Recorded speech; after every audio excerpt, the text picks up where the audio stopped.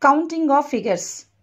In every competitive exam, we see a question from counting the number of figures present in the given shape or diagram. Here we need to find out the number of triangles present in the given triangle.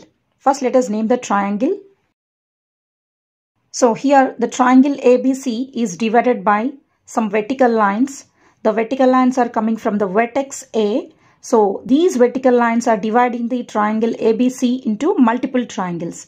So we need to find out the number of triangles present in the given triangle ABC. So to count the number of triangles, here I am giving a short trick for you. So with this short trick, we can solve the given problem within a matter of 10 seconds. Now let us see. You just count the number of parts in which the base of the triangle is divided.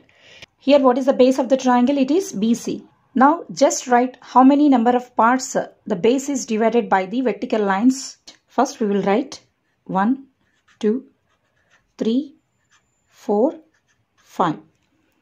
So the base BC is divided into how many parts? The base BC is divided by the vertical lines into 5 parts.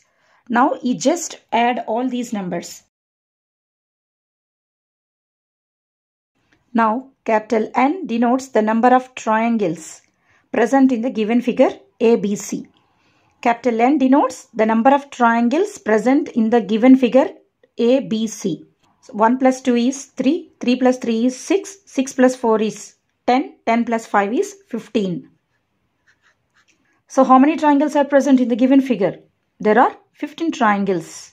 This short trick is applicable only when the vertical lines are coming from the vertex of the triangle. Thank you for watching this video. Please subscribe to Teaching and Learning STEM Concepts.